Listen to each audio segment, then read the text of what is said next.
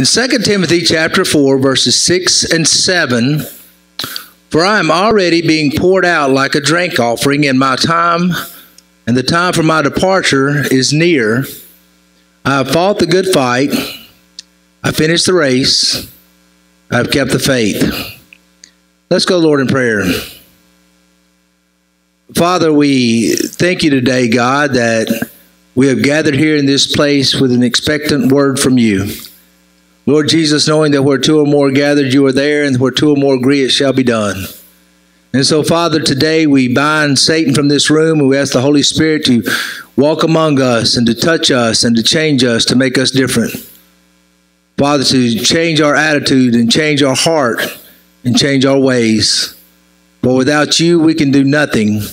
And with you, all things are possible. In Jesus' name, amen. I love sports. I'm a coach, been a coach most of my life. Teacher, coached basketball, baseball, football, on a high school level, middle school level. I love sport. Teaches you a lot about life, in my opinion. Now, unfortunately for me right now, there's a lot of ups and downs because I'm a homer. I'm a Tennessee Titans fan, and that didn't end well yesterday. I'm a University of Memphis fan. That hadn't went the way it was supposed to go. I'm a Grizzlies fan. We're doing pretty good.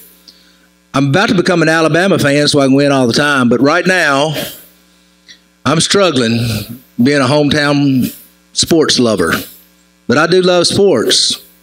And obviously, the Apostle Paul loves sports because he talks a lot about them. He especially likes to talk about boxing and wrestling. And he likes to talk about the marathon. And he uses this in the passage that we read today when he's talking about coming to the end of his life, the end of his race. He knows the time of his departure is coming very soon. And it did. This was probably the last book Paul wrote. And he was writing it to his spiritual son, Timothy. And in this passage, Paul says, I have fought the good fight. I have finished the race. Now, he didn't say I beat the opponent up. I'm the undefeated heavyweight champion of the world. I've won the match. I've won the fight. He didn't say I won the marathon. He's not talking about being undefeated, but he's talking about the struggle. He struggled through, and he finished. He did not quit. Now, like I said, I love sports, but some of you in here may not. Sports may not matter to you one bit. That's okay, but trust me, you're in a competition. You're in a competition, whether you like sports or whether you don't, because life is a competition. Nearly everything in life is a competition. You see, when you were in school years ago, whether you know it or not, you were actually ranked in your class, weren't you? Someone graduated valedictorian. Maybe that was you. It definitely wasn't me. But somewhere along that way, I was ranked. I remember when I first started teaching, I actually went back and looked at my file. I was able to get back because I was teaching at the school where I graduated from. So I was actually to be able to look at the file to see where I was ranked. It wasn't that great, trust me. Of course, you already knew that. Then when you graduate school, you're in competition because you apply to a college and there's only so many seats at that college. If you want to go to Yale or Harvard, I think there's like 500 seats or something like that. Let's see. Harvard had 57,786 applicants, and they admitted 2,320. You see, you're in competition. You're in competition based upon your GPA from your high school. What was your grade point average? You're in competition based upon your SAT scores or your ACT scores. And you only realize, I think, when you're applying to college that the decisions and the choices you made in the past has now dictated your future. That's sad because we find that's true in life, isn't it? The choices we make in our past dictate where we can go from there. You're not only in competition there, but finally when you get out of college, or if you don't go to college, you're in competition for the job. Whether you're applying for a job on Wall Street or Walmart, You're in competition. They're going to take your application. They're going to look at your application. They're going to look at the others that have applied for this job, and they're going to compare your application to theirs. They're going to see what you have to offer. They're going to grant you the job or not grant you the job based upon the other applicants that have applied for the job. You're in competition. Once you get the job, you're in competition. Whether or not you get what you're paid on is based upon what your worth is in comparison to the rest of the people that work for the company or the factory or wherever you are. You're able to rise up in the company and be promoted based upon how much better you are than those who work alongside you. You're always in competition. Even who you marry is a competition. Trust me, somebody else wanted that woman. They did. You're in competition. Somebody else wanted her. Somebody else wanted him. And so you competed. Some of us get pretty jealous about that competition, but you're in competition. And then even after you get married, guess what? You're still competing for her or for him, aren't you? Because trust me, one man's trash is another man's treasure. Somebody's always wanting that woman. Somebody's always wanting that man. Whether or not you believe it or not, you're in competition at all times, even after you've been married. Almost everything in life is based upon competition. And here's the problem. You're not always going to win. You're probably going to lose almost as much as you do win. You will not go undefeated. You're going to fall. You're going to fail. You're not going to get that job. You're not going to get that promotion. You're not going to get that woman. You're not going to get that man. You're not going to get into that college of your choice, maybe. There's going to be times that you are going to be knocked back and knocked down. There's going to be times when it seems like you cannot finish the race. Because the fact is that everyone that sits in this room and every person that ever lived has a common characteristic. They are both winners and they are both losers. Now, when I first got into coaching, I was a young man with hair. And I thought that if I ever stepped on a basketball court or a football field or a baseball diamond, I was going to win. Because I was there. I was Coach Wallace. And I was just a winner. And so I thought I would always win. And sometimes I did. I have in beside my bed, in my little cabinet there, I have a gold ring. Beautiful, solid gold ring. It says on there, state champions. When I was a coach of baseball at Mumford High School in 1991, we won a state championship. Ranked in the top 10 in USA Today, we were a nationally recognized baseball team. When we hit the field, you could just about bet we were going to win. And we did. Best team in Tennessee by far. Went through the state championship unscathed, undefeated. Won the state championship game with a pitcher that struck out the last 6 batters on 18 pitches. Nobody fouled a ball. Nobody touched it. 18 straight strikes to walk off the field. State championship. We won every single game. When I moved to Millington, they put me in the Millington Middle School basketball team. I just knew coming from Nashville that I would step on that court and win. And I lost every game. Every single game. Not one win. Everybody in this room is both winners and both losers. I constantly put my little 4th through 6th grade classes at Millington in competition. And I put them in competition because I want them to understand the lessons they learn in a physical education class can be applied to all aspects of life. Because when they leave that class, they're going to understand what it's like to win and what it's like to lose. Because I'm going to put them in situations where they are guaranteed to lose. And I tell them that. I'm going to make you so mad you can't stand it. And do I ever? They rip off jerseys. They throw the jerseys at me. They can't stand it when they lose or when they're on a team that they think they're the best at and nobody else on their team, teammates are any good. They win and they lose, and I make sure that they do. And they get upset. The other day I had to send 2 to the office because they were fighting after class. I mean, just pushing each other and shoving each other and taunting each other. And so basically the sermon you're getting this morning is part of the sermon I gave that whole class the next time they came in the gym. You're going to win and you're going to lose. It sounds immature that kids would fight over something like that, but don't we also? Don't we hate to lose when we lose? We want to do like those little kids. We want to accuse others of cheating. Well, the reason he got that promotion is because he knew somebody in the company. When we lose, we want to blame somebody. Well, I wouldn't have done that if he'd have said that, if she hadn't done that to me. Oh, we want to quit. Stop. I'm not playing anymore. The rules are against me. So I don't want to play. So we want to quit. We want to walk out of the job. We want to walk out of the marriage. We want to walk out of the church.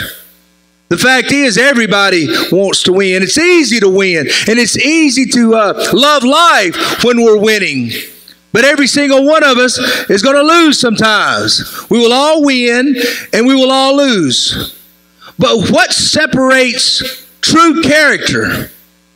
What separates true, even Christianity, is tenacity and resilience. And that's what Paul is talking about. You see, life is going to hit you hard. God is going to allow you to be placed in the competition. He's going to allow you to be placed in the struggle. And sometimes it's going to hit us hard. The relationship is going to end. She chose someone else over me. I did not get that job that I so desperately needed and wanted. We did not get into the school of our choice. We didn't make the team. And it's only natural that when we lose or when we fail or when we have a setback, it's only natural that depression and despair and disappointment comes. Trust me, I felt all of those last night. I'm glad you didn't text me last night after the game. Text me before the game. But despair and depression hit me. I threatened to get out of a group text call with my brother and my nieces and my daughters and sons. I was like, y'all say one more word and I'm done. I was through with it. I was disappointed. I was depressed. I was in despair. But see, how we respond to these setbacks, how we respond to the losing, is what defines who we really are and what we are really made of. The true mark of our character is how we react to losing. Resilience is a word that I love. Resilience is a word that means the capacity to recover quickly from difficulties and toughness. Now, when I think of resilience, I think of Rocky Balboa. He comes to my mind. I love all the Rocky movies. They're probably still some of my favorite movies now. I probably watched every one of them 3 or 4 times at least. I love the Rocky movies, and I think most people do because in that movie you see resilience. You see setbacks. And you see a man that overcomes. Resilience is a picture of that heavyweight boxer, battered and bloodied and bruised, being knocked down, thought to lose, all odds against him. But somehow he grabs the rope and he struggles to his feet. And he continues the fight.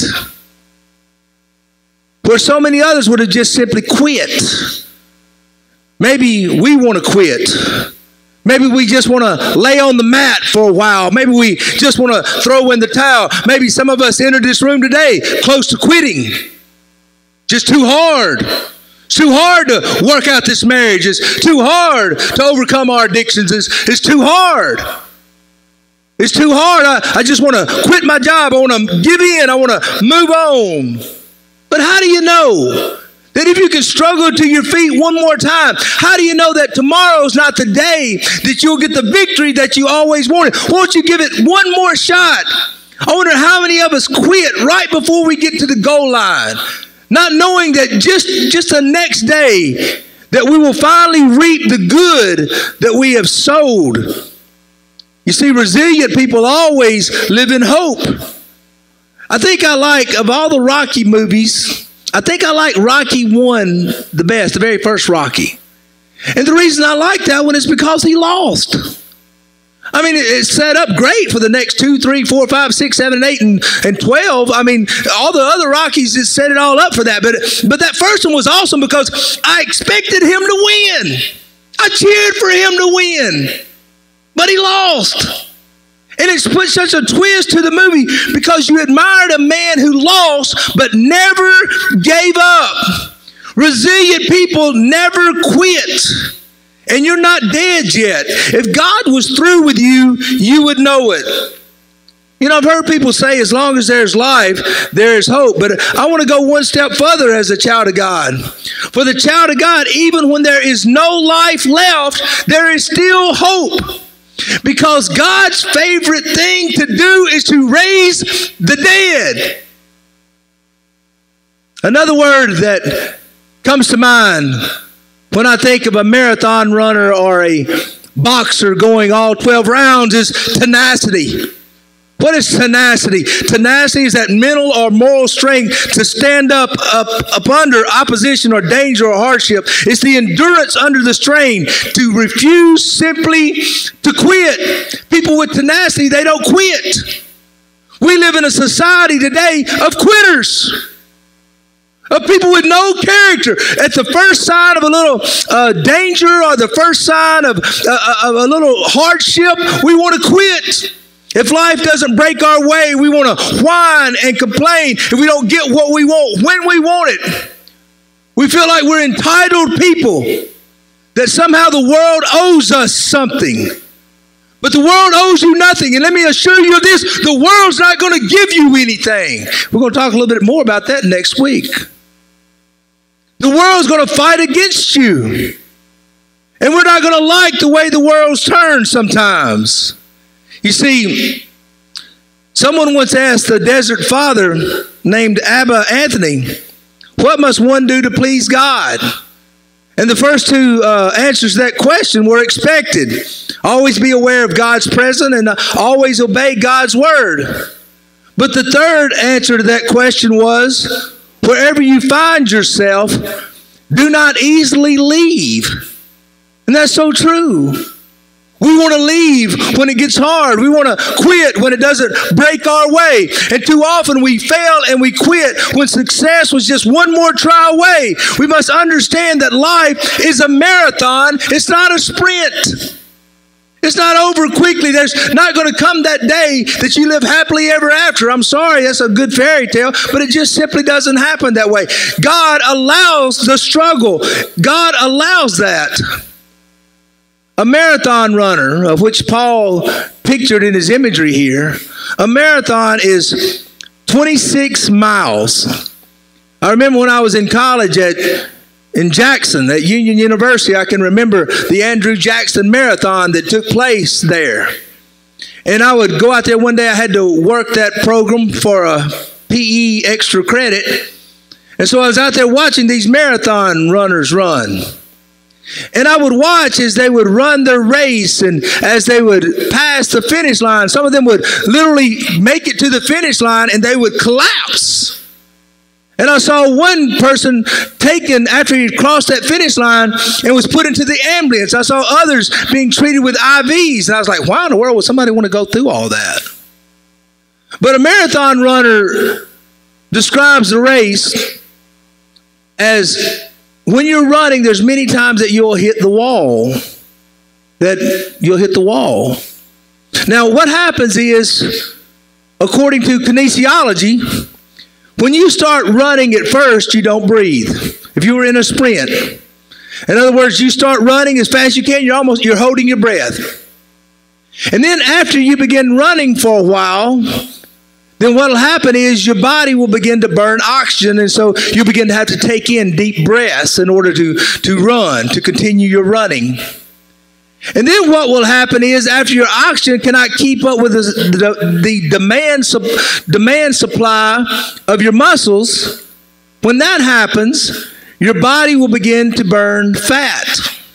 That would have a whole lot of energy stored up right here. That's why I've been doing this, in case I ever want to run a marathon. But the fact is that once most of these marathon runners don't have much fat, do they? And so what they do is the body, instead of burning fat, begins to burn muscle. And that's when you hit the wall. When muscle begins to be burned for energy in your body. And when that happens, the body becomes starved for energy, and it literally begins to burn the body tissue. And marathon runners describe that as though something, suddenly they're exhausted, totally fatigued. It's like a punch in the gut. One runner described it as every step he took when he hit that wall was like someone took a baseball bat and hit him right in the abdomen. A gut punch. He struggled along, and when asked, well, how did you finish the race and how did you get through that wall? He said, well, as I was running, I would look up and he would say, when I get to that stop sign up there, I'm going to quit. Then he would get to that stop sign. He'd say, well, whenever I get to that car up there that's parked, that blue car, then I'm going to quit. Then he would make it to the blue car. Then he would look ahead. He said, well, whenever I get up there to that red light, then I'm going to stop. And yet he would make it to the red light. He kept pushing through and pushing through till finally he saw the finish line. And he said, whenever I get to that finish line, then I'm going to stop. And that's a good example of how we should be as Christians. Never quitting. Tenacity, pushing forward, always, even when the pain racks our body, move on, move on. Peter Strudrich was a marathon runner. And as I said, the marathons, they would go 26 miles. He ran countless marathons, but he never won a single race. You see, Peter was born with no right hand. His left hand had only a thumb and one finger. He was born with no feet. His legs ended in stumps. He began seriously running at the age of 39. And this is what Peter said about his marathon races. I have lost every race I have entered, but I will never be a loser. I will be out there running for as many years as I can. And if in my last race the mountain is too steep to run, I will jog. And if I cannot jog, I will walk. And if I cannot walk, I will crawl on all fours. And when I can no longer crawl, I will shout words of fire and glory to those around me. He's never won a race, but he's a winner. You see, we must understand, as I said earlier, that God's found in the struggle. He allows the struggle, for it's in that struggle that we find God. And only in that struggle. If you have a concordance, if you know what a concordance is, but if you have one, look in there for the word or the phrase, but God. But God. When these two words come together, is usually when the situation is helpless and hopeless. In that dark hour, at the seemingly last moment, something takes place. And God changes the circumstances and he changes the situations. God told Abraham that he would have more descendants than the stars in the sky. But he was old, and his wife was past childbearing years. People who he told this to would mock him, and his own wife laughed when he told her that they were going to have a son. He tried to manipulate the situation, but didn't work out. He was too old. But God. Joseph had a dream as a young man that one day he would be a ruler, a great ruler. But he was sold by his brothers into slavery. He was falsely imprisoned, betrayed by a friend who forgot a promise that he had made to him, and spent years in prison. Where was the promises that God had given him? Helpless and hopeless in that prison. But God.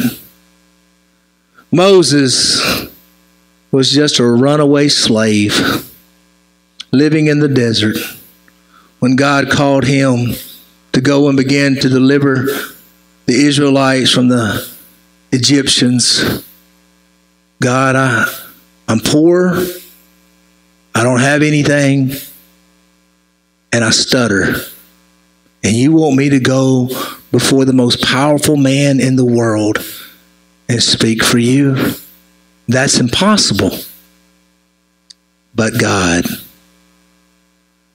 David was just a 12-year-old boy when one day he came upon the Israelite army and a giant in the valley. The Israelite army shivered in fear as Goliath stood in that valley and called for one man to come battle him. And all the Israelite army, like I said, shivered and shuddered. And even though they had a loud battle cry, they were not willing to go meet that giant in that valley. But David said, I will. God who delivered me, my God who delivered me from the jaw of the lion and the paw of the bear, he'll deliver me from the hands of this Philistine who defies our God. Saul didn't believe it, the king.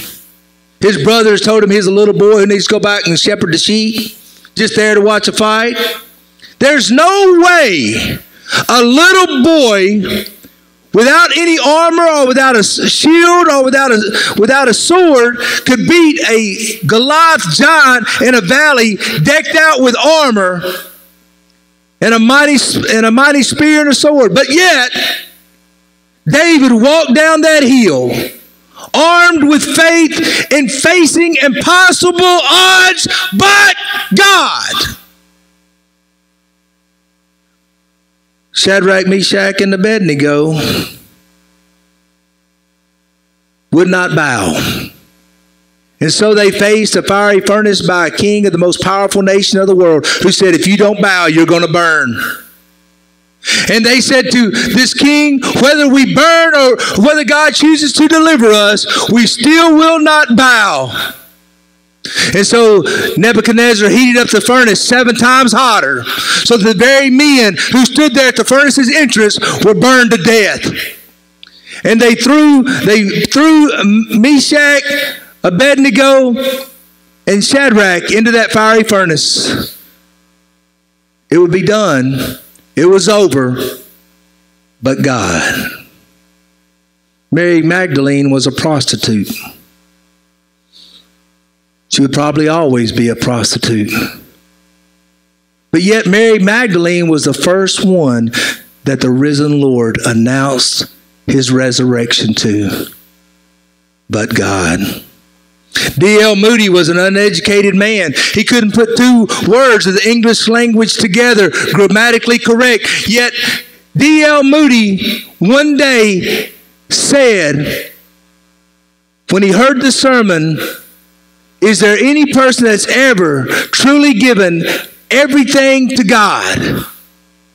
And D.L. Moody said, by the grace of God, I will be that man. And this man who was uneducated, this man who could not put 2 words of the English language together grammatically correct, shook 2 continents for Christ. Why? But God. John Newton was a slave boat captain who wrote Amazing Grace. But God. They beat him. Beat him almost to death. Forced him to carry his own cross up the hill called Calvary with a thorn of crowns upon his head, stripped naked before the multitude to see. With nails in his hands and in his feet, his friends fled. And it looked hopeless as this man who once called himself the Messiah now hung limp and dying in the rain. They took his lifeless body down and they lay it in a borrowed tomb. And they sealed the tomb. And they said, it's over. But God. He was a drunk, an adulterer, a liar, and a hypocrite. His friends wouldn't hardly speak to him. He had come to a point of realizing that his life was over. Tried to drink himself to death. He had had his chance and he had blew it. His wife had left him, and he sat alone, utterly alone, in a camper in Nashville. And everybody counted him out. But I'm standing here today because, but God. Some of you out there, you think you've went too far, you've done too much. You don't have an education, you don't have the gifts that it takes. But God. Some of you think your marriage is over, you've already counted it out. But God. Some of you think, I'm too broke, I'm too dumb, I can't go to school, I can't change my destiny, but God. Some of you think I've been abused and used. I'm an addict and I can't go one day without my fix. But God. God is the lover of those who do not quit. God is the lover of those who rise up. God is the lover of those who show resilience and tenacity and fight through the pain and continue on even when every nerve in their body screams, quit, stop. Do you not realize where that voice is coming from? Telling you to quit, telling you to stop. We serve a Savior today, a Lord today, that is a miracle worker, a promise keeper. Our God is God.